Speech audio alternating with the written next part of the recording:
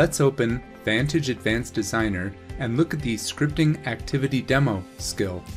2 documents have been uploaded to the skill via the Documents tab. The Fields tab allows us to examine field structure. We see that the fields country and total will be extracted from the targeted documents. We'll go to the Activities tab to see the skill pipeline. There are 2 activities here, Extraction Rules and Script Rules. The latter activity has been renamed to Add Currency. Note that you need to add the Script Rule activity after any other field extraction activities that your script rule may refer to and influence. By left-clicking the Add Currency activity, we see the fields used by the script, country and total. We'll click the Script Editor button to open the script. The script was set up using the JavaScript language. It executes the following actions.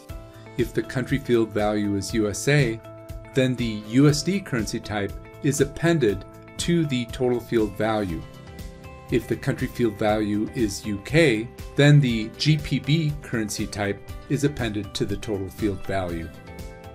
Now we can close the script and test the skill to see the results.